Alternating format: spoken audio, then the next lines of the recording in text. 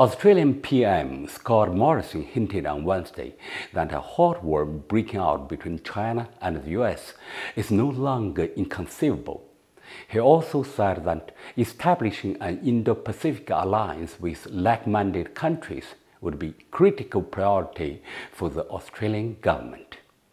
I have to ask, why would there be war between the US and China? Does China want it? China has some territorial disputes with neighboring countries, but Beijing's fundamental stance is to keep disputes under control. It is the Trump administration that is bent on starting a war. Has the Morrison administration caught a whiff of the US's killer intent? If so, Canberra needs to do its share to curb the US's risk-taking.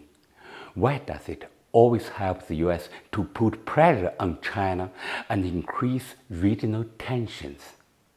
Why establish an Indo-Pacific alliance? Is it to increase military pressure on China and ensure victory in a war against China? The Chinese military will not fight near Australia's coast, but the Australian military is following the US approaching China's coast. If you want peace, don't just talk the talk, walk the walk.